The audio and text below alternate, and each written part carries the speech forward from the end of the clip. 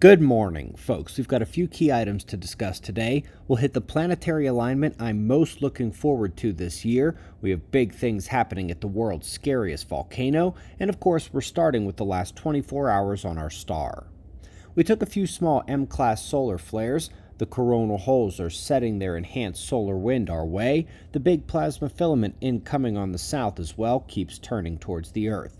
The solar flares were impulsive, not producing much in the way of CME activity, especially in Earth's direction, and while we have initially been more focused on the big southern trailing spots on the left side of this train, now near center disk, yesterday the flaring activity transitioned to the right, the bigger spots beginning to depart.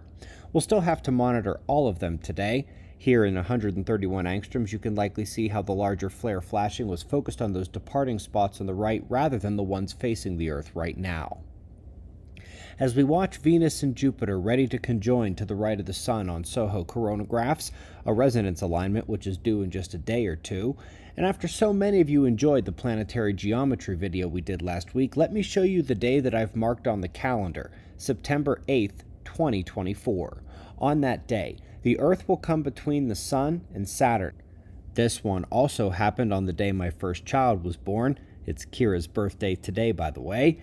But on that same day, Venus, the Sun, and Mars begin their alignment, and while Mercury just missed being involved in that one, look what's just behind that one from the Sun's perspective, Jupiter.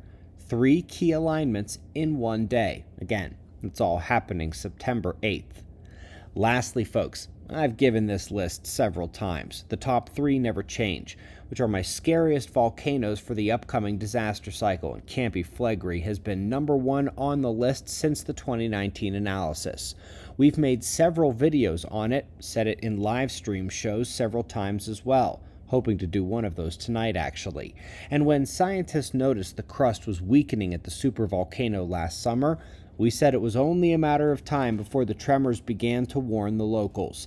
This week, a swarm of more than 150 shakes rattled the region. The largest was their largest quake in 40 years, and it began damaging buildings and roads. People there were relatively freaked out. Heck, I would be too. Now, an actual eruption of the volcano is still likely a little ways off, but these shakes are happening due to the filling of the subterranean chamber, and it is only a matter of time. We greatly appreciate your support. Going to try to go live again this evening. We'll do this all again tomorrow, right here, but right now it's 5 a.m. in the new Valley of the Sun. Eyes open, no fear. Be safe, everyone.